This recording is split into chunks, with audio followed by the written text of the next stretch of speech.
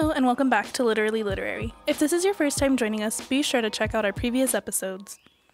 This episode, we are continuing our discussion on The Border Simulator by Gabriel Dozal. Today, we're joined by Gabriel himself. Welcome. Hi, thank you for having me. Yeah, Hey. great to be here. Yeah, welcome back to Chuco. Yeah, Yeah. definitely. I mean, I hope I get to come back permanently at some point. I think that's me and my wife's dream, is to be able to like come back and live here. Yeah. Yeah, I mean, I love Tucson. We love other places we've been, but like I told you earlier, all our families from here. You know, I love El Paso. It's the best. And actually, maybe we could start with that. For our listeners, like, could you give us like a brief bio of like your upbringing here and like where you ended up and what you studied?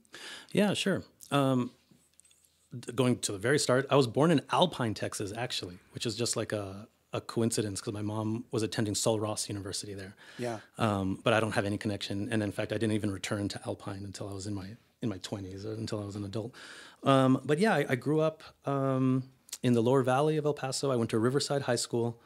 I took my first creative writing classes there. And yeah, I was interested in writing since then, and went to El Paso Community College. Kind of took a break, and I was in bands and stuff. I was in a band called the Dozal Brothers, which we had a lot of fun doing. Me and my brother doing stuff in the like late 2000s, right? 2007, 8, 9. But then I realized like I wasn't a good enough musician to continue that path. My brother is an amazing, genius musician. I'm not. And by the time I was like 25, 26, I'm like, you know what? I'm not that great of a musician. It's going to take a lot more work to kind of break into the music industry. I'm tired of staying up till 3 a.m. waiting to get paid from like a smelly bar manager or something like that. So I was like, I'm going to return to writing. My dad was a middle school art teacher at Eastwood Middle School for 28 years. And that's what he passed down to me, is like teaching, pedagogy stuff, and art stuff. I can't draw to save my life, but I knew I wanted to keep going with some kind of like art form, and I've always loved writing and poetry, so I kept up with that. Got my associates at El Paso Community College, then transferred to UTEP, where UTEP has a kick-ass writing program. I'm assuming that's still the case. It seems like that's still the case. But what I mean also by kick-ass is that there was lots of different kinds of writers, right? So Rosa Alcala was kind of like my close mentor, but I also took classes with Ben Saenz. He was still teaching there at the time. Daniel Chacon, Sasha Pimentel has a different kind of outlook on how poetry works compared to Rosa. I took classes with Jeff Sirkin. I should have graduated much sooner than I did. It probably took me like 6 years to graduate, because I took every creative writing class I could. Lex Williford, Jose De Pierola. I took everyone who was there. I took a class with him. So I got a nice, rounded, I think, education. I was also older, too. I was like 26. So most of my classmates were 18 or 19. They're trying to figure out what beer tastes like. And I was a little more serious than everyone. I took it a little more serious, right? I was like, hey, I'm here to do this. I'm here to work hard and like hone my craft. So I think that helped me with the teachers too. So I got great letters of recommendation. I took a couple years off and moved to DC, and then I got into the University of Arizona's MFA program. And that was a 3-year program, and had a lot of assistance and help there too. So yeah, I think that's kind of like my writing kind of like journey. Yeah. Cool. It's always nice to hear not just about like writers that come out of community college, but just, the support that you had in all of these areas, and like the teachers that you can still name, and that's kind of nice, because a lot of times they're like, oh yeah, there's this teacher, like while they're in someone's class, they can't even tell you the name of their professor. And I'm like, oh my gosh, you're in their class right now. But so that's kind of nice, Yeah, I was paying attention. Like I'm 100% like a try hard student. I'm like the annoying student who, like, as soon as they ask a question, I'm like, I did the reading, I did all the homework, I'm ready to answer the question. Yes. But I collected so many great little nuggets of advice when it came to writing, when it comes to like forming a narrative or, organizing a poem. I feel like I got all kinds of great little tips from all those instructors, right?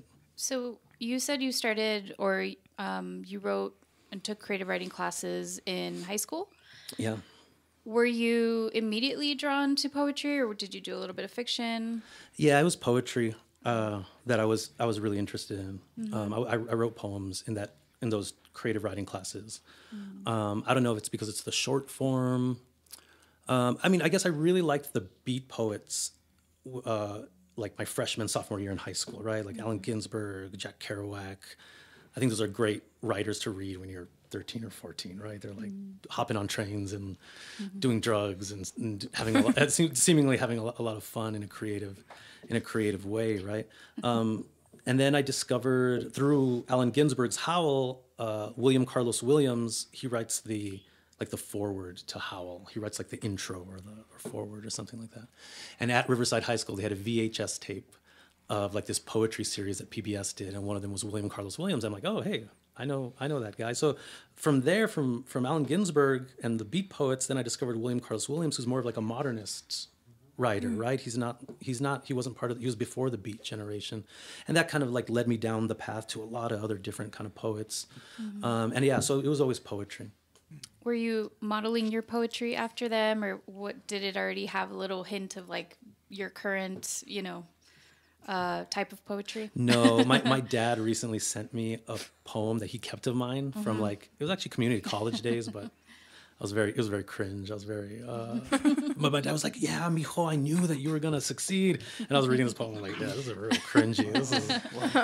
We do have access to the Chrysalis. Oh archives. yeah. You should look it up. It's, okay. I mean, I don't think they're bad for being, my kind of like first attempts and stuff or getting published in Chrysalis. 2005, I think.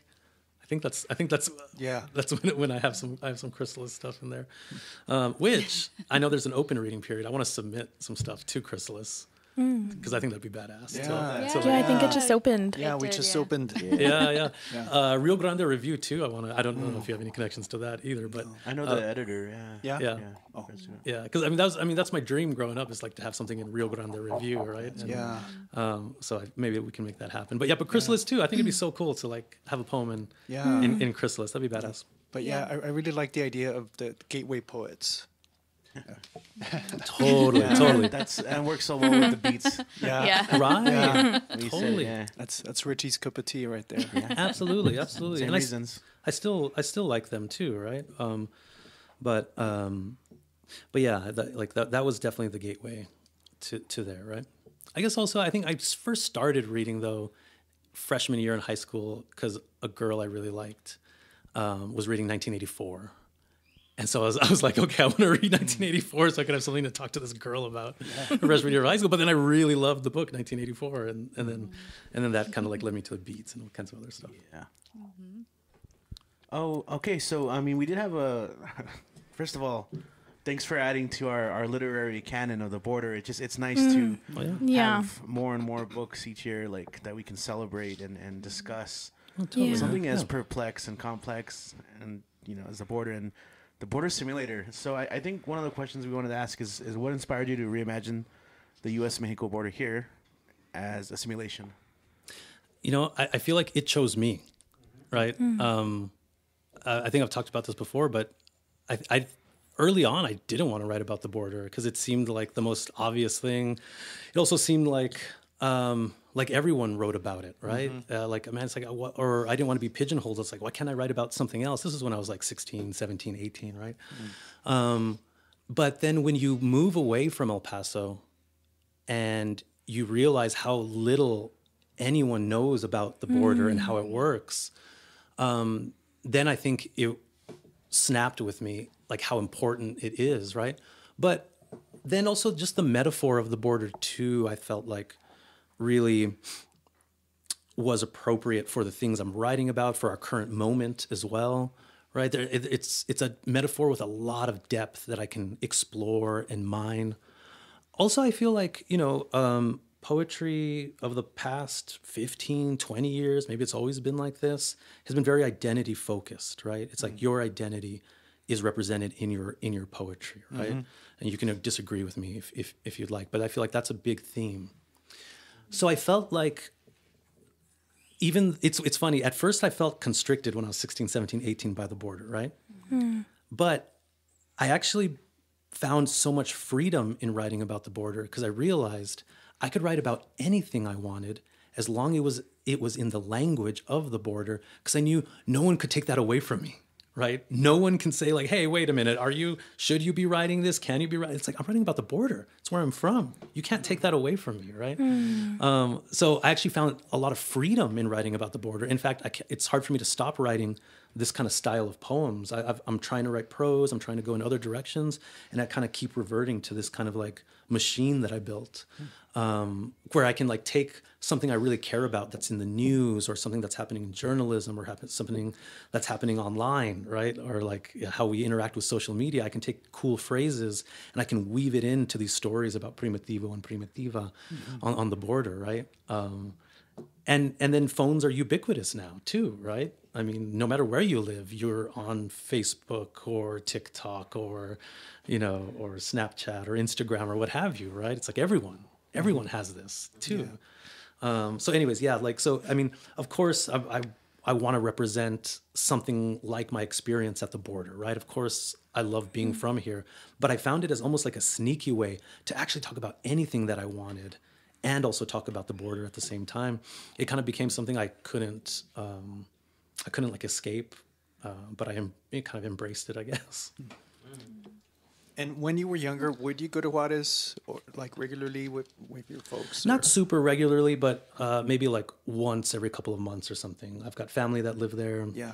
So we'd go visit them, or they'd come visit us. I didn't spend a whole lot of time in Juarez. I probably went a little bit more when I was older, like in my mid or late 20s, going to like hard pop, or going to party in Juarez. But not a whole lot. There wasn't a whole lot of partying in the book. Partying wasn't a big part of it. Partying wasn't that wasn't the focus. I was like grounded forever. I kind of hope my parents don't listen to this, but when I was 14, I was arrested for possession of marijuana. And it was like the first time I had bought marijuana too. This is like the nastiest, like tons of seeds and stems and everything. It was a total bad accident, like total like random thing where a bunch of my friends were smoking pot in a park. I showed up afterwards, and one of my friends was there, but then the cops pulled up and were like, we got a call that a bunch of kids were smoking pot in the park. Yeah. And I happened to have like a tiny little bit of marijuana. So after that, I was just grounded forever. So when I turned 18, I was like basically still grounded, and I wasn't going to Juarez to go party.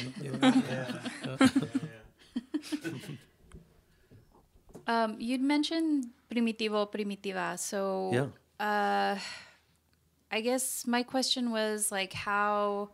Or why these two characters, and I guess, was it more difficult to create these poems around these two characters and weaving them into the collection, or was it something that you always had like from the beginning when you started writing these?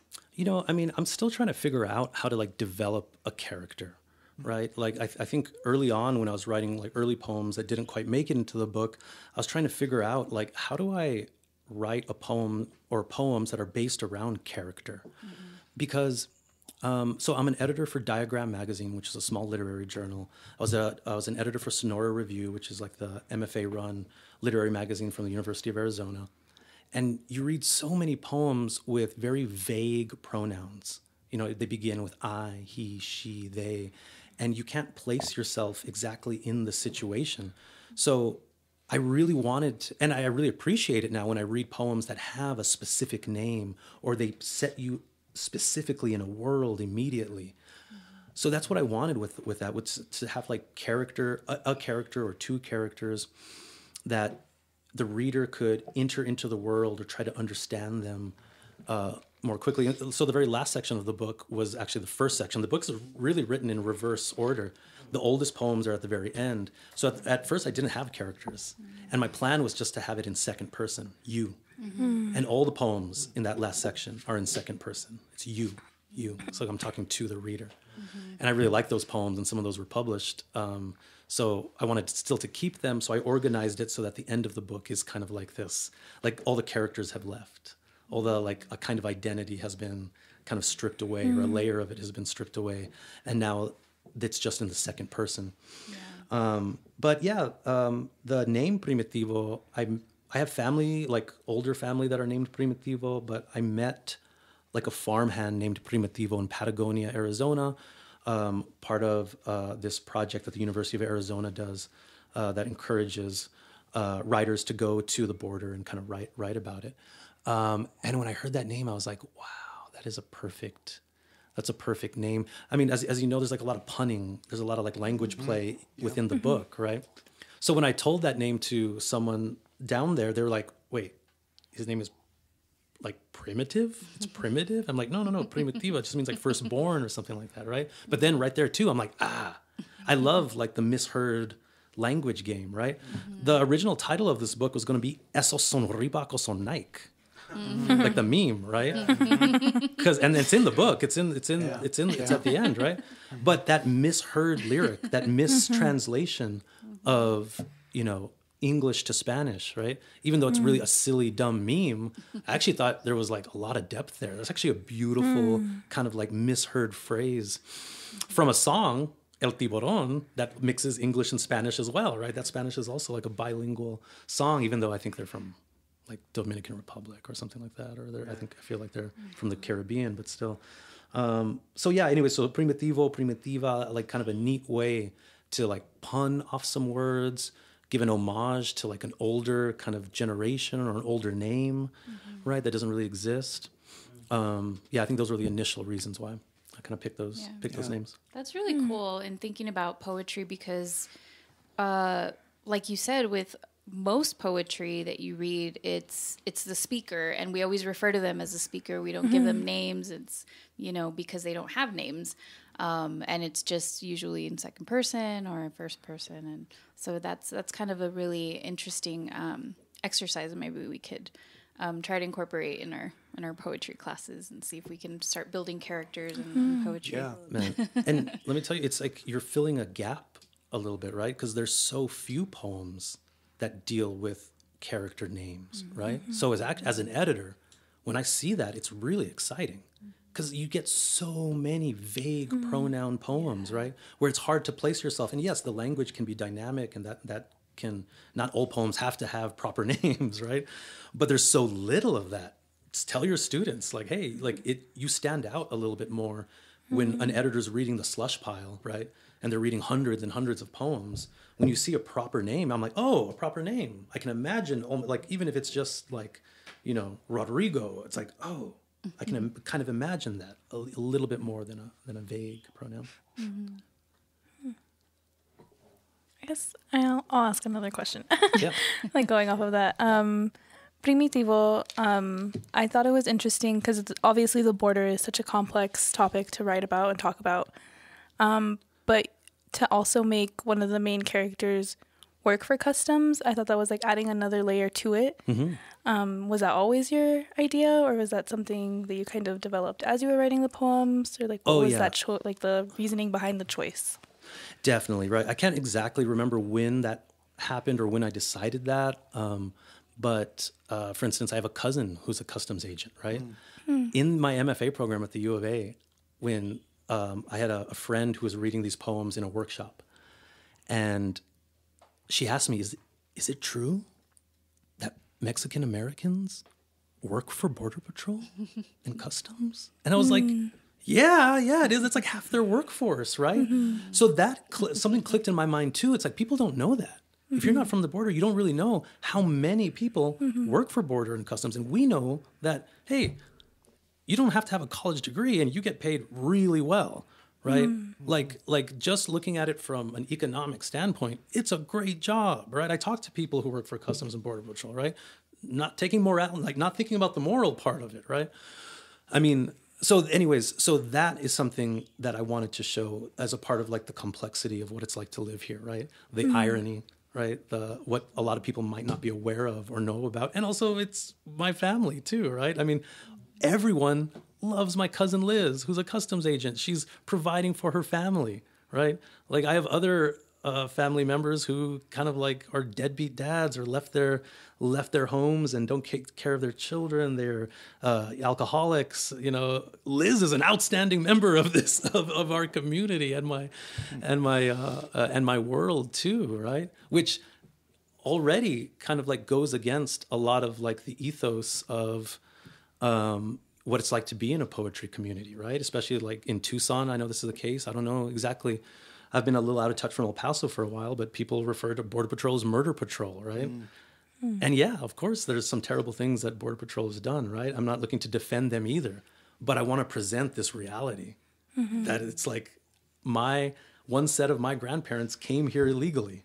And now my cousin, who's a descendant, is in charge of checking your passport at the port of entry, right? Like that's something that I think growing up, it just seemed kind of like obvious or unremarkable.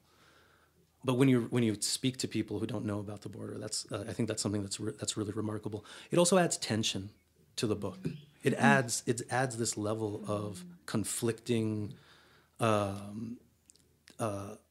energy that I wanted, because I didn't want it to be smooth and perfect, and all the characters have the perfect ideas or the right ideas or the correct morals, right?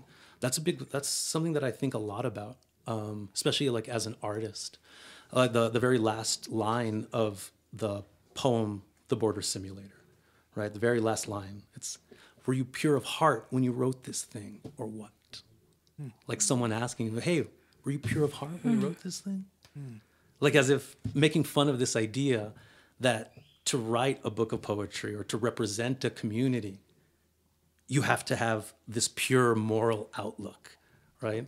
And I'm like, man, that strips away a lot of energy. That strips away a lot of places where there's tension. And you got to have tension in a work of art, right? There's got to be some competing ideas. At least that's the way I wanted mine to work. And kind of going off of Vanessa's question, we did talk a lot about some of the influences that, the Matrix, etc. Yeah. I had brought up Sleep Dealer, which is, and so I wanted to ask, like, was that one of the influences? 100%. Okay. Yeah, absolutely. So as I started writing poems about the Border Simulator, right? In the MFA program, everyone knew me as like the Border Simulator guy, right? Like I have an aunt who loves frogs. And so throughout the years, everyone just gives her frog stuff for her birthday, right? She's like the frog lady. I became the Border Simulator guy. So everyone started sending me examples of this Border Simulator. So I wasn't aware of Sleep Dealer when I was writing the early poems, right? Yeah. But of course, that movie is full of all kinds of great metaphors and some of those made it into the book for sure, right? Big influence, right? The director, Iñárritu, right? He had this like art piece that was like a border simulator. It was like in LA. Do you know about this? Yeah.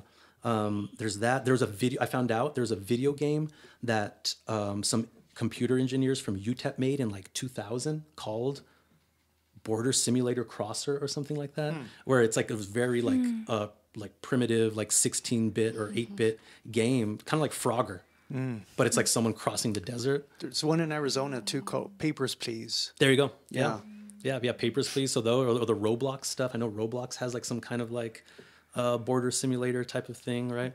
So yeah, like you start to collect all of these different, like it's not a novel concept, right? Like there's lots of similar things, right?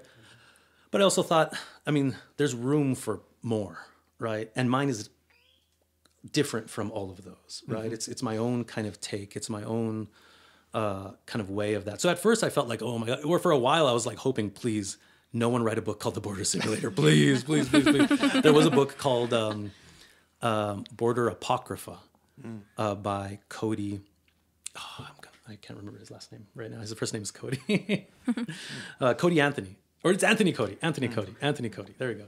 Anthony Cody. And Apocrypha is like, it's not the word simulator, but it's like, it's close, right? So I was like, oh, thank God no one wrote a book called The Border Simulator. But yeah, definitely. Like that, other influences, right? I kind of like riff off of some of those ideas and definitely made it in there.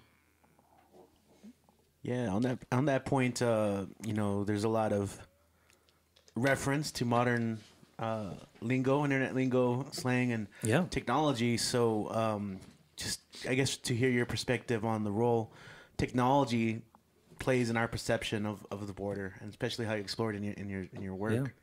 You know, I don't know always when or how intentional it was to have technology and the border merge together. I mean, it was intentional, but I don't always know exactly what the statement is going to say. I kind of let the language kind of lead me, but it was very important to me to have modern technology in the book because there's so little of it. Just like I was talking about earlier about like vague pronouns, you rarely see technology in poetry or literature, right? Like I'm talking about like 2024 language and stuff. And even like there's not a whole lot of it in the book because some of this was written in 2018, 2019. That's kind of when I started writing the first versions of these poems, right? But I wanted the book as much as possible to be of this moment, right? And to be identifiable as this moment. So that's why TikTok is in there.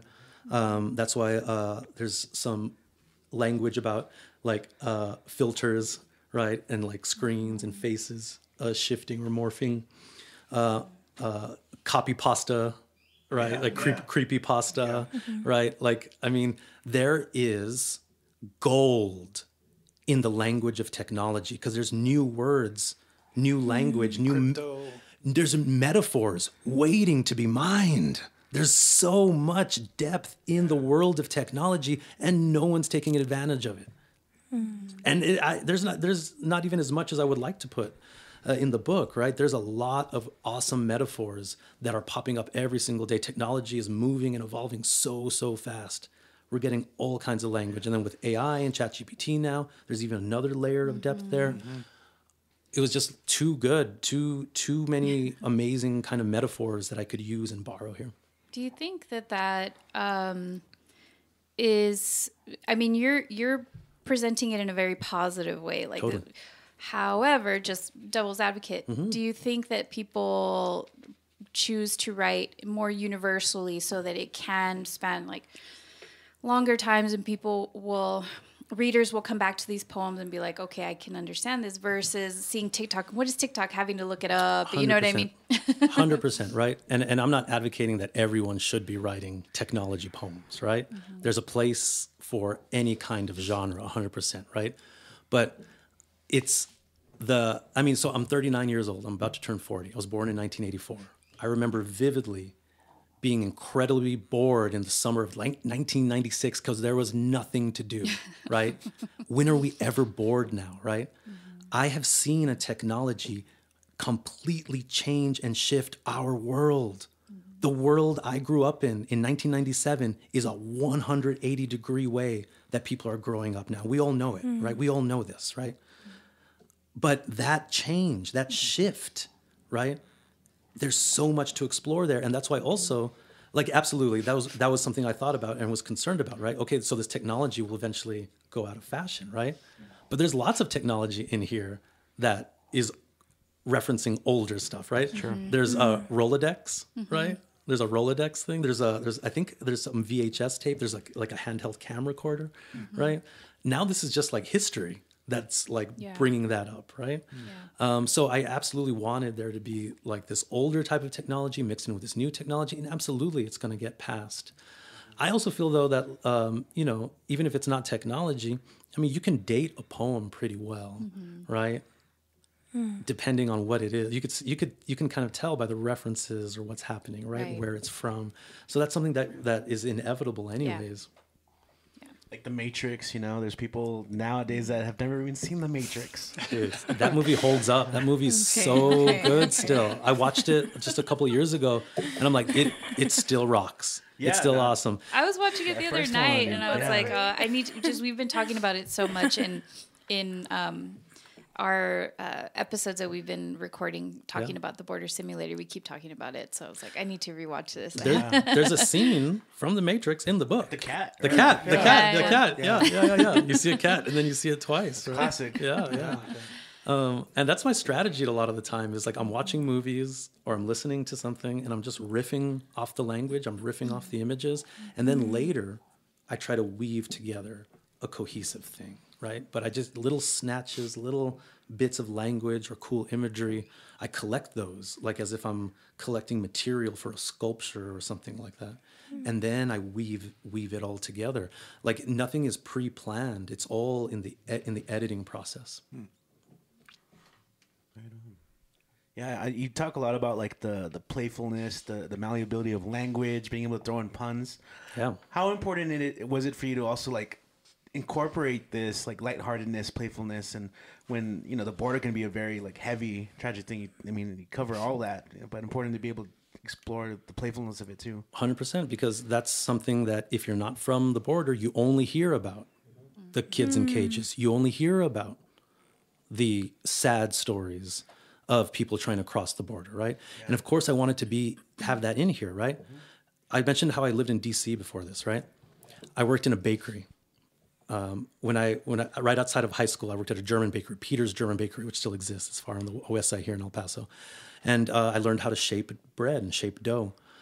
So in DC, I got a job. All of my coworkers were from Central America. All of them were from El Salvador, from Guatemala, from Honduras.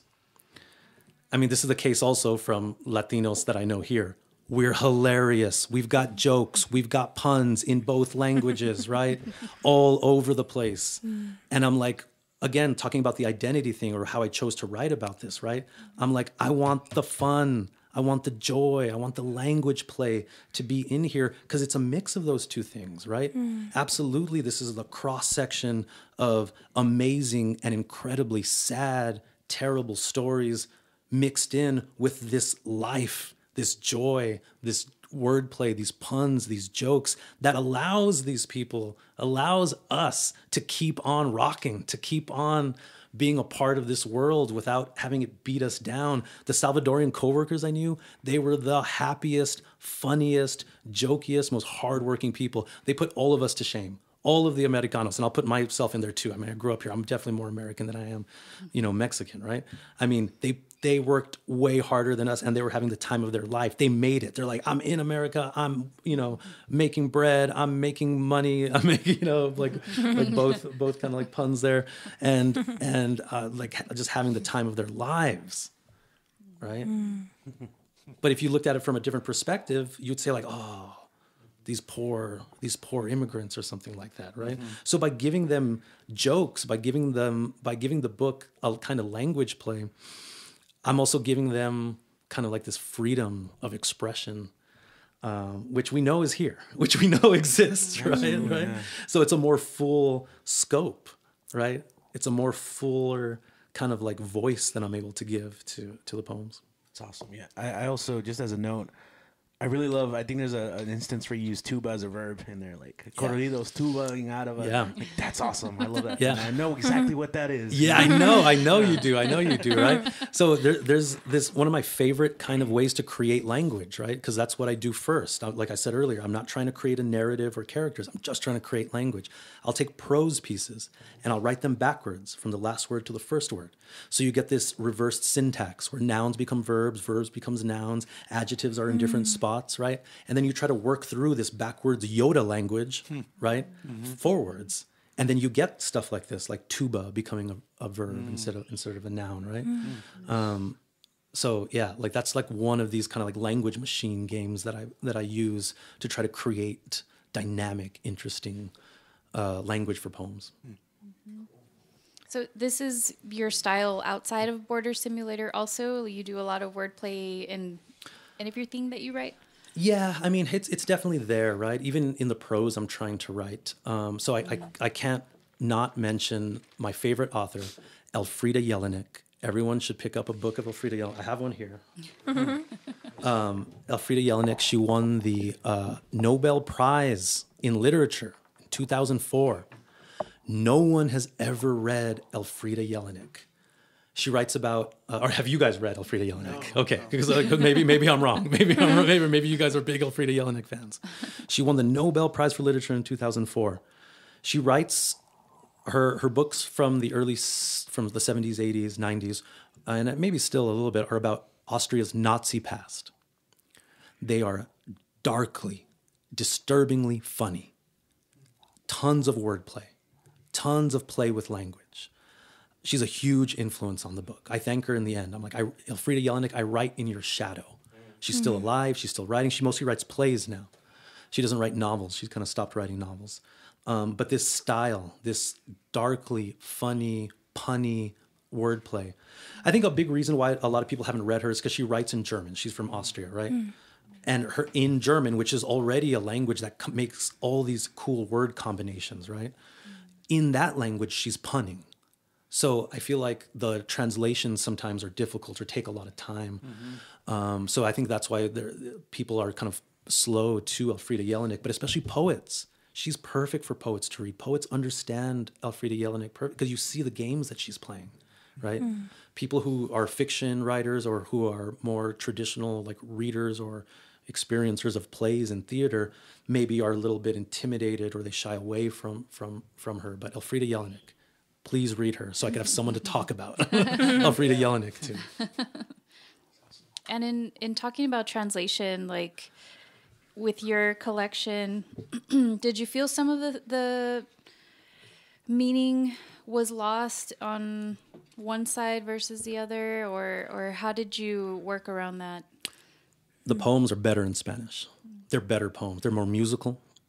They have their own references. They're different. They're not better or worse. They're completely different. So, sorry, not completely different. But so Natasha Tiniakos, an amazing translator that I met through a friend at Alta. So Alta, I was talking about how deep the Tucson poetry community is. Alta is the American Language Translation Association. I might have the acronym wrong, but that's just about right. They're based out of Tucson. A good friend who works for them, Kelsey Veneta, got her degree at Iowa and worked with Natasha Tiniakos at Iowa. And Natasha is also a poet in her own right. We have a lot of similar influences. I gave her free reign to translate this however she wanted. But we worked very closely together on Zoom, many hours on Zoom because she lives in New York City and I was in Tucson. And so we worked on lines together and she got to ask me all kinds of questions like, hey, what do you mean here? What's this a reference to, right? Oftentimes when I'm referencing like music or pop culture, she has her own reference, her own Latin American reference, her own Venezuelan reference, right? I think I mentioned, is it Garth Brooks? No. Who sings All My Exes Live in Texas? George Strait. I think I mentioned George Strait at one point, and then she comes back with a quote from a Juan Gabriel song, I believe. Or there's some kind of like mix between these things, right? When I mentioned Niagara Falls in the English, she's mentioning a waterfall in Venezuela, right? There's a lot, on purpose, there's different things, right? Yeah. On purpose, I told her. In fact, I wanted this to be even more. I wanted the Spanish to even talk back to the English at one point. It didn't quite happen. But I wanted the Spanish to be its own kind of like wild version without trying to like mimic it. And there's no way because there's so many weird puns and jokes, right? Yeah, that's kind of why I asked that question. I just wondered, what that presented for you, like what challenges when you were working with your editor. But it sounds like you guys were very... I don't know what the word is, but I guess since you gave her free reign, like that's really awesome. But I had freedom from the press. I had freedom from the editor, right? I mean, there was a copy editor that gave us had a lot of questions in the Spanish, right? The copy editor work, that took a very long time. And we disagreed with the copy editor a lot in the Spanish. He was trying to correct a lot of things in the Spanish. He was like our enemy. In fact, I think in the book, I say that it was my Stet sister. So Stet when you're editing books, Stet means keep it the way it was. That's like just, I don't know where the etymology of that is, right? So we were Stetting a lot. We're like, Stet, no, don't change that. Don't change that. Don't change that. 1 out of every 10 comments that our copy editor made though was amazing and very smart and made the poem better. So we had to like consider all we couldn't just like blindly Stet. There was some really great ideas that the copy editor gave, but this is the first time One World did a translation. And so they kind of gave me free. I got to choose my editor. I got to pick Natasha Tiniak. I mean, my translator, excuse me. So we kind of had free reign to kind of play around with whatever we wanted to in the Spanish. That's awesome. And it does make the reading more rich and full of depth, being able to kind of read in both English and Spanish, kind of back to back like that. I mean, my Spanish is like okay. It's not great. Like I can read it a little bit better than I can speak it for sure. But getting to read my poems in Spanish is amazing. It's like when you plug a guitar into like a distortion pedal or like a flanger pedal, and you're like, oh my God, everything that I was just playing sounds so much better. And here's one thing that's really cool too. I mean, I've got a lot of family that live in the state of Chihuahua that I'm not super close to because they don't speak English very well. I don't speak Spanish very well. This has been an amazing connection to my family in Chihuahua. They all got copies. They all read it. They remember those cousins and family members that were named Primitivo and Primitiva. So it was a neat way for me to connect with my family that I'm kind of like distant from. And besides family, has there been good reception for your collection? En el otro lado? Oh yeah, that's a good question. I mean, I got some feedback from the translators and at CUNY in New York because Natasha Tiniakos is from there, and she works with a lot of people from Latin America in her program. And one person said that this is the greatest book ever written about the Venezuelan border. Even though that's not my intention, but I think there's like enough things that can kind of overlap, right? But yeah, I don't really have my finger on the pulse too much of how well it's been received or what people think about it, like in Mexico or in Latin America, right? I'd be interested to know. And we had just read "Promises of Gold" by Jose Olivas that has right also the same like kind of idea of like the Spanish translation, right? And that one we do get the translator's notes, and so we were actually going to ask if in the future edition, do you think we could get like a translator's note? 100%, yeah. And there's also a few things that we want to like fix in the Spanish and kind of like fix.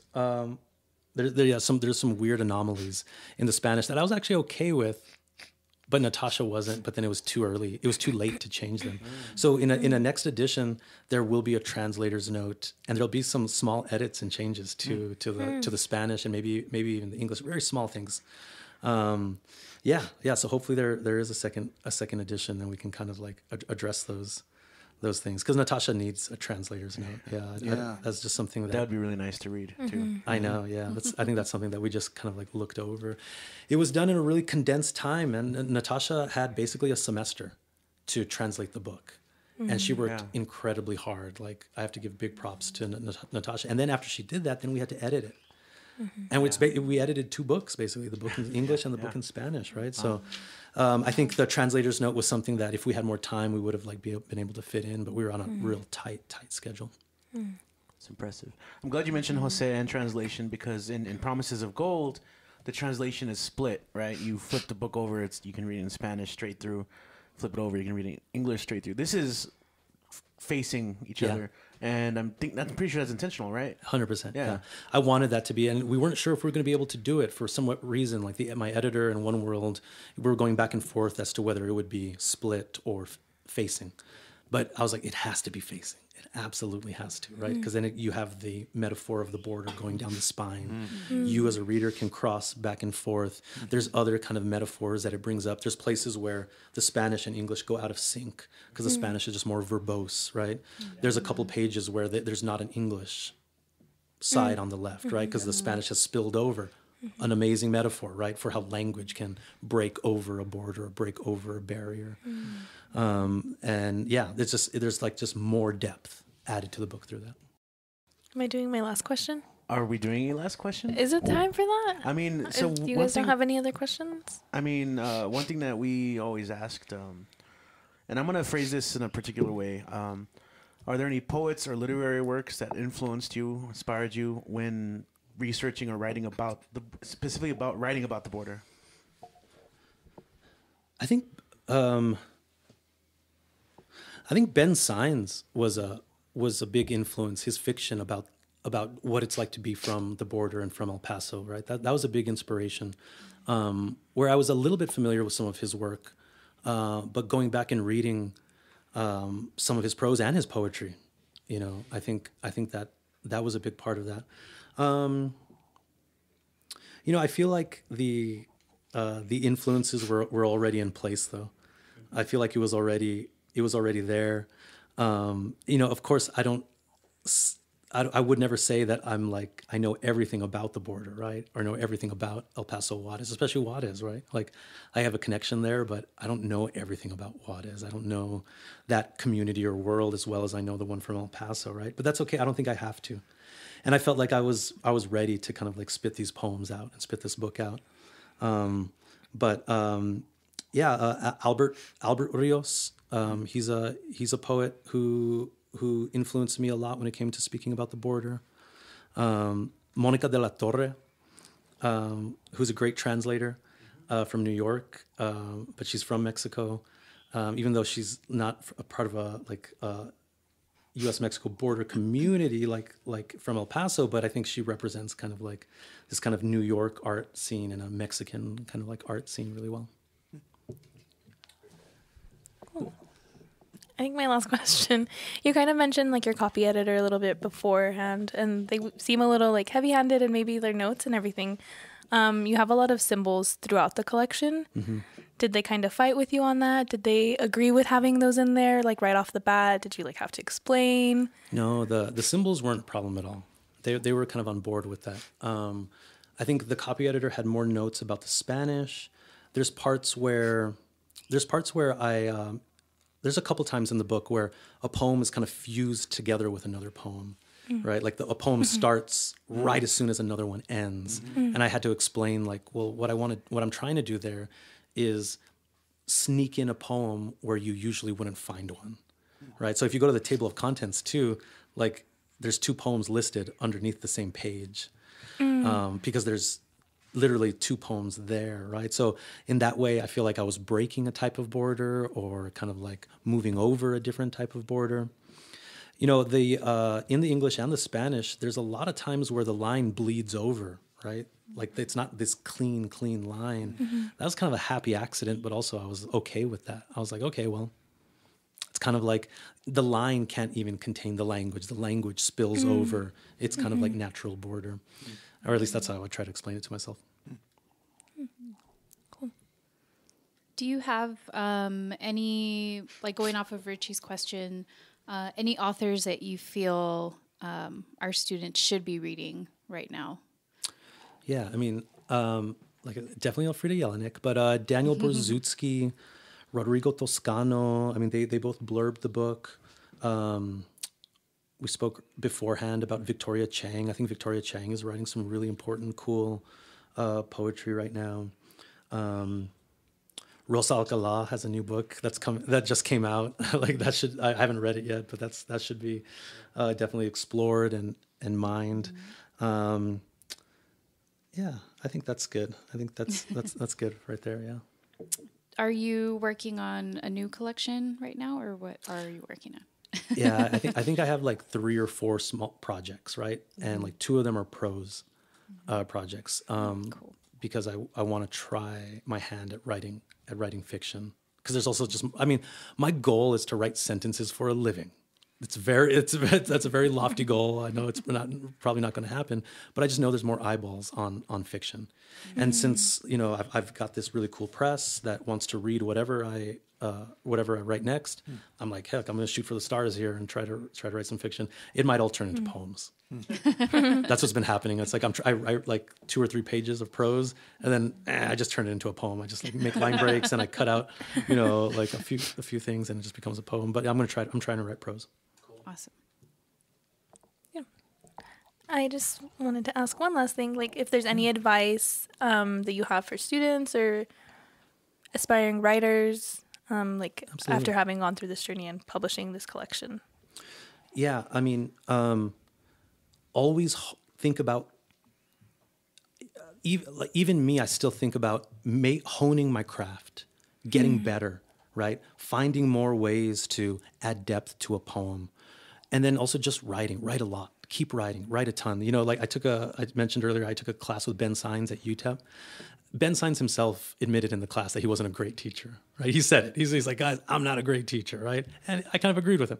But one thing he made us do, which was still good, is he made us write a ton. I think we wrote like 13 short stories that semester, right? Which is like insane. You shouldn't write that much, right? Like in a semester, you should probably be a little more careful, right? Write a ton. Find ways. And that's why I have these kind of like language machines that I said earlier, where I'm not inspired all the time, and I don't have to be. I can just sit down and work through these language machines, like homophonic translations, right? Where you're translating from a language that you can pronounce but not understand, like Romanian or Swedish or something like that.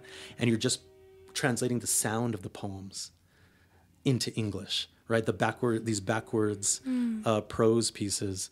I'll get all of that and then I'll throw it into Google Translate and I'll translate it into like 3-4 different languages and then back into English to try to find like this like kind of like language, right? So just write all the time and write as much as possible.